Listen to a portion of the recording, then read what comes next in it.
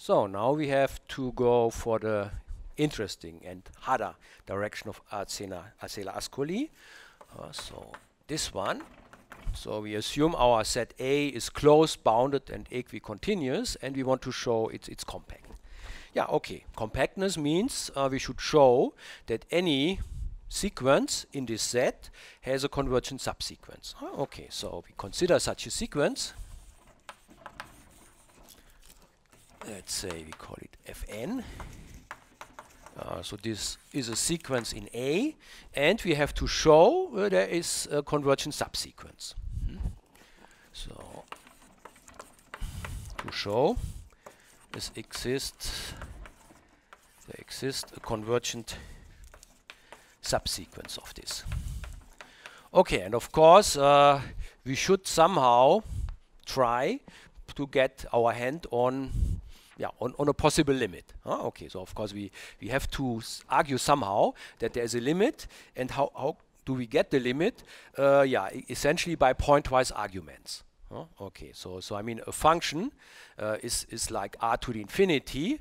So I mean at each point we have our values, and if we are in r to the n, then I mean Heine-Borel, the proof of Heine-Borel is that we just check for each argument one after the other. Okay, and here we have to check at infinitely many arguments, and even worse at uncountably many arguments, but still we can take our inspiration from the finite dimensional case and at least go from a finite number to a countable infinite number. Okay, and for this we look first on a countable subset of the interval 0 to 1, and for this we just take the rational numbers. So we first try to get things right at the rational numbers.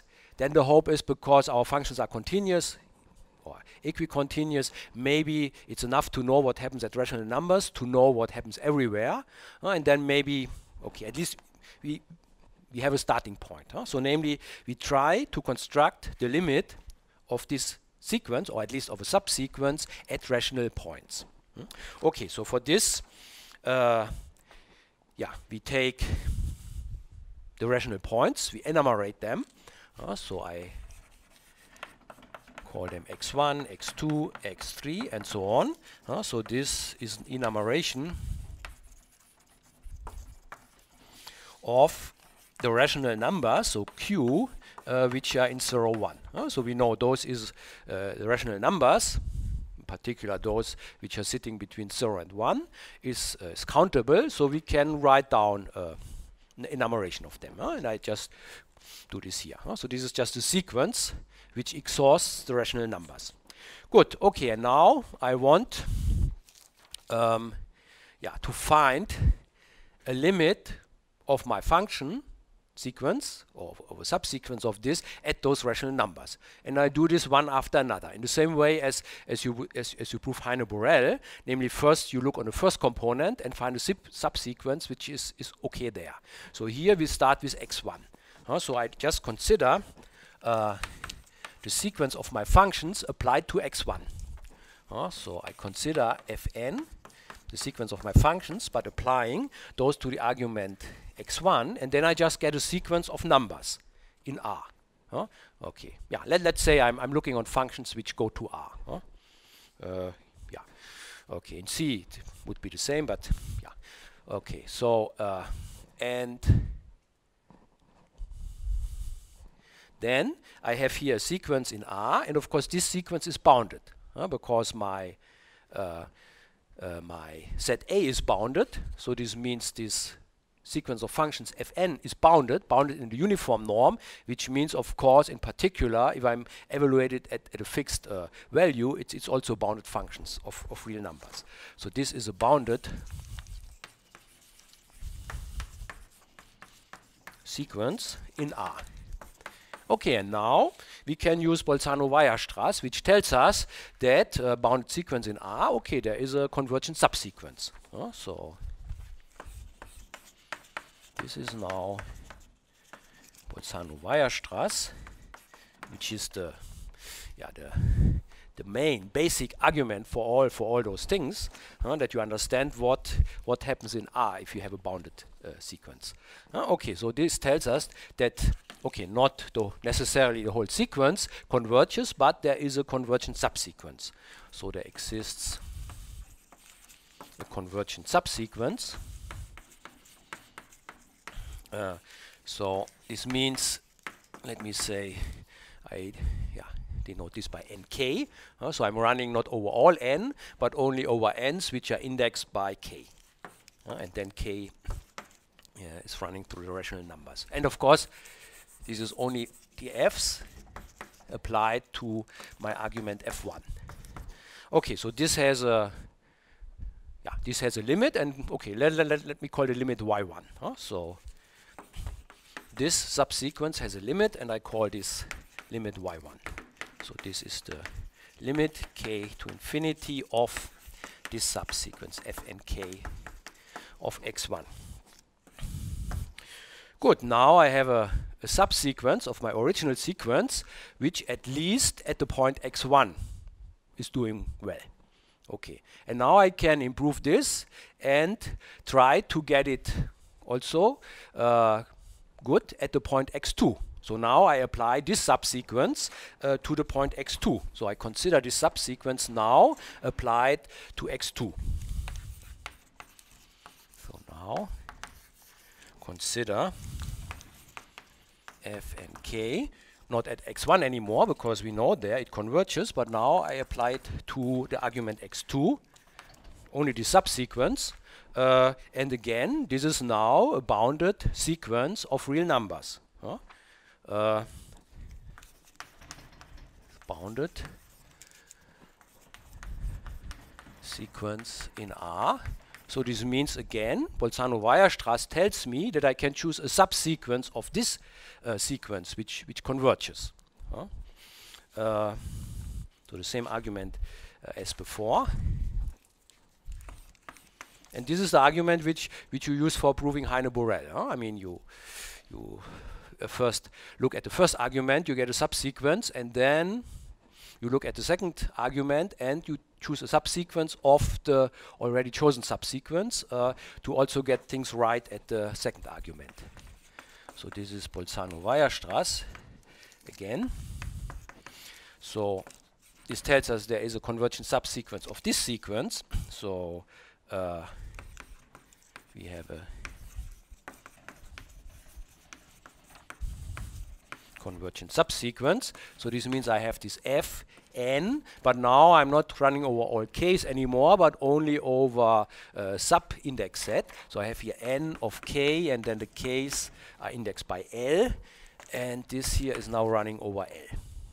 And of course, again, I'm just at the moment I'm applying this to x2.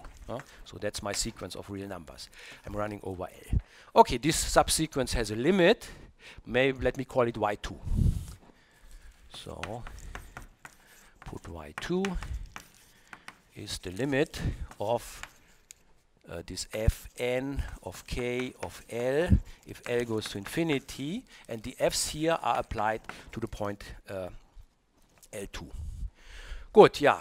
And of course the main point of doing this is that what I have achieved in the first step is not being destroyed by improving also in the second step what happens at x2. So I mean, the first choice made things at x1 right, and now I choose another subsequence which also makes then things at x2 right, but without losing what I already have for x1.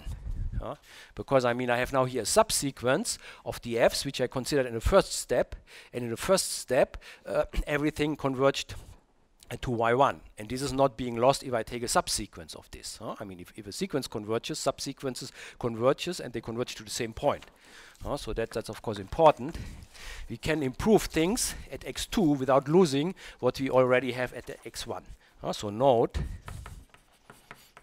that we still have that for this subsequence, so this is a subsequence of a subsequence, which of course is a subsequence of the original sequence. So the limit of f of n of k of L of x1 is still existent and is this y1 as before.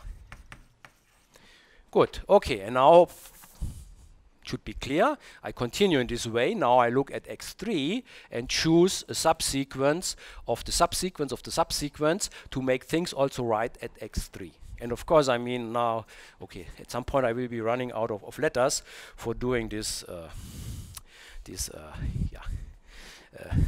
notation here for the subsequences. So it's better to rename my subsequences with some other index. So I rename with an upper index. So let's say the original sequence, I call it f0 of r. So this is just f of r. Then the first subsequence which I chose, this n of r, I put an index 1 here, and it has here just an index r. So this is f n of r.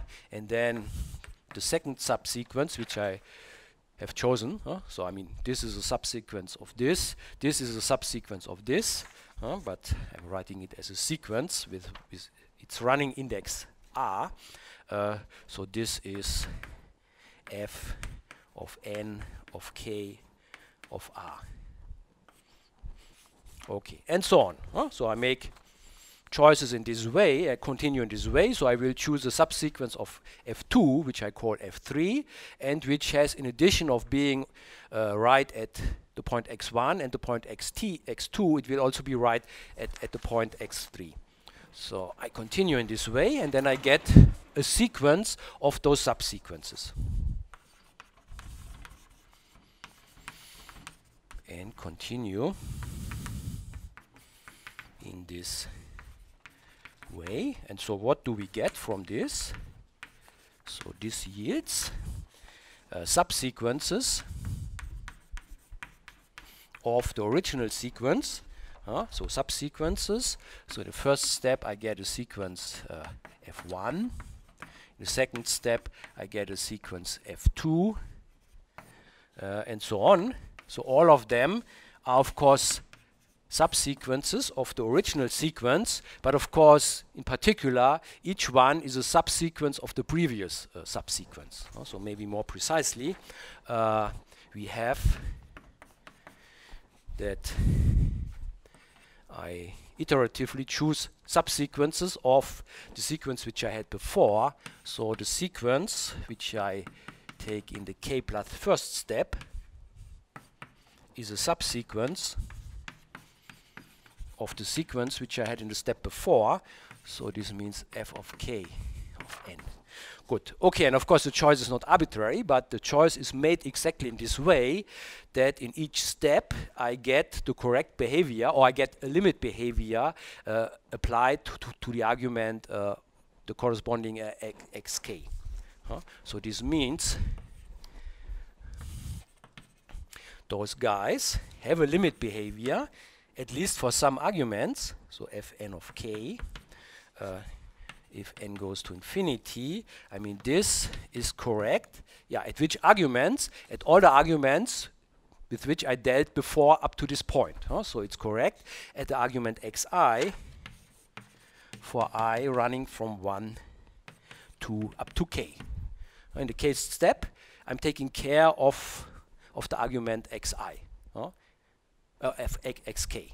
But in the step before, I have already taken care of the argument xk minus 1 and so on, and I'm not losing. What I have achieved, I'm not losing. Good. Okay, so that's good. And this is more or less what you are doing for proving Heine-Borel. If you are in R to the n, that's exactly what you are doing. And of course, after a while, you have exhausted all components, and then you know that you converge everywhere. But now, of course, the problem is we cannot stop after finitely many points, because I mean we want a convergence of our subsequence not only at finitely many points, but now at least at our rational numbers. Of course, we want it everywhere, but the first step is at the rational numbers, and one needs an additional argument here, and maybe this is the famous diagonal argument, which where you have to choose things in the right way. Of course, if I here continue up to infinity, I mean, I'm choosing subsequences of subsequences of subsequences, and then, of course, in a limit, nothing might be left. So I need some additional way of choosing from this data here something which also has which is correct at infinitely many points. And that's the famous diagonal element. And maybe, before we go to this, maybe it's good to take a break and be prepared for this one.